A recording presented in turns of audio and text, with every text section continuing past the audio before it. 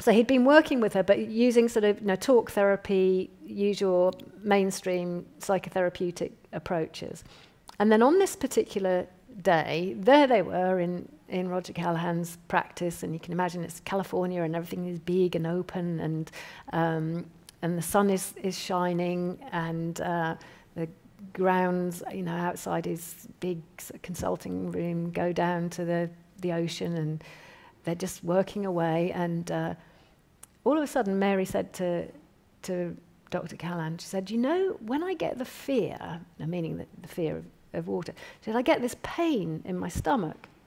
And in that moment, Callaghan had this sort of real aha moment, which sort of brought together things that, that was his knowledge that was lurking subconsciously and unconsciously, but all came together, and he just said, tap under your eye.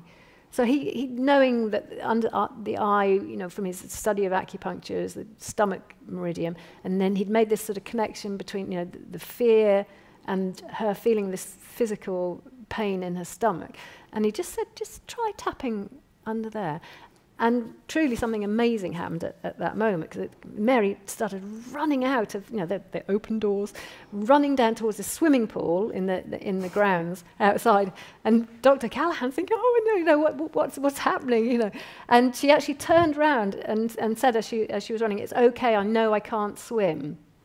Actually, being an important point, because when people do have a sudden release of a problem like this with EFT, they don't kind of lose all sense. It's a feature of it that people don't sort of leap off tall buildings when they release their high height phobia. No.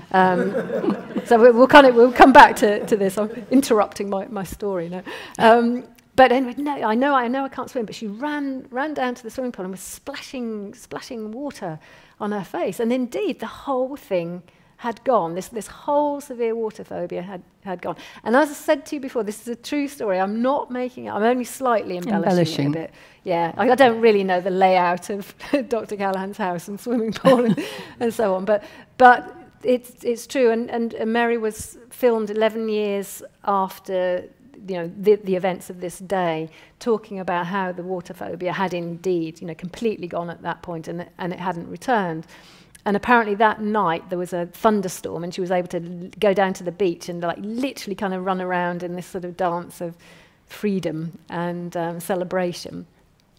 And so what that brings us to is Dr. Callaghan having this kind of major breakthrough, and then he was inviting all his clients to tap under their eye, and mostly nothing much was happening at all, although there were a couple of substantial kind of changes that happened as a result. But more to the point, he realized that there must be other end points of the meridians or other possible tapping places that relate to specific problems. So that was really the beginning of thought field therapy, which to kind of put it in a nutshell to understand now kind of way is well, it has a different tapping sequence or algorithm, they're called sometimes, the tapping sequences, for every problem that you can identify.